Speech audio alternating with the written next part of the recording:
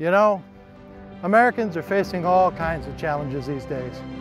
In 2016, all the presidential candidates are going to talk a big game about helping you out. But I won't waste your time with that, because the truth is, we don't care about you.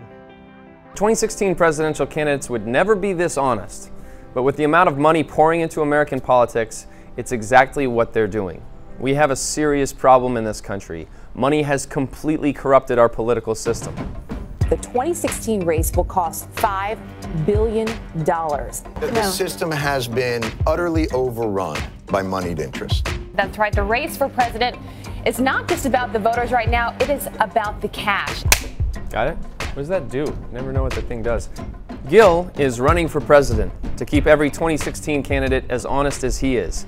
His campaign will blanket America with honest political ads, crash other candidates' events, and do whatever it takes to get the whole nation talking about how to fix corruption.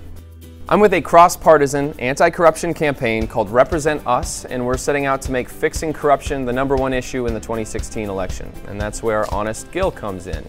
Gil is America's first honest politician, and in 2014 he ran a campaign for Senate in Kentucky.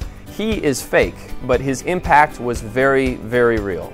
Represent Us has enlisted the help of the nation's most honest politician. His name is Gil Fulbright, and he promises to sell you out. Seriously, if someone put an ad out like that, I think people would vote for them, right? I'm an honest politician, and I approve this massage. Gil's 2014 Senate campaign generated hundreds of news stories and brought national attention to the anti-corruption movement. And that was just a Senate race. This is presidential politics, and the candidates can't go eat a burrito without the media freaking out about it. It's the perfect opportunity for us to push this issue into the press and get people to hold the presidential candidates accountable. This is a real person with real problems, and I will promise to fix those problems, while at the same time I accept enormous donations from the special interests who cause those problems.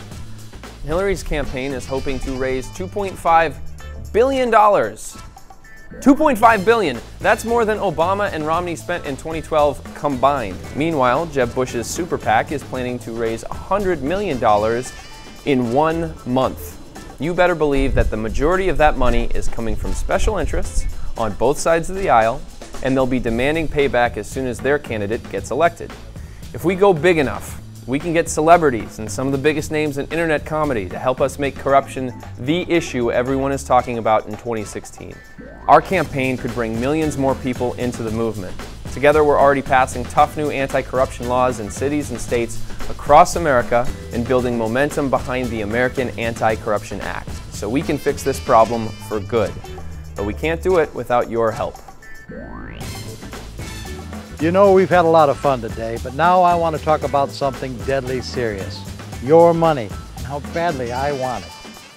Click up there to donate to my campaign, and remember to subscribe for more of me.